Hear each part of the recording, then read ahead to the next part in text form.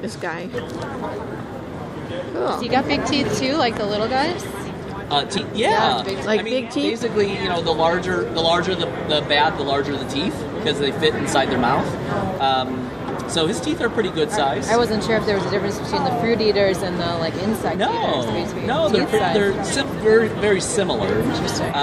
They have a little more flat towards the back. They have some flatter teeth, similar to like us to be able to grind food down. Interesting. Thank you so much. Thank you. Yeah, no problem. Wow. Beat's putting on a show.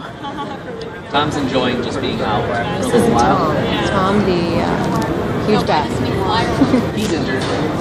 He introduced me when he was like 2 years old. Faces are so cute. He's 19 years old. And so he's, you know, just like if somebody gets terribly injured, he's never been able to walk again. So he's not able to walk. So it does make a really good education. We can take him away from the museum, get him away. He still likes to exercise, so this is what he's doing. He's exercising.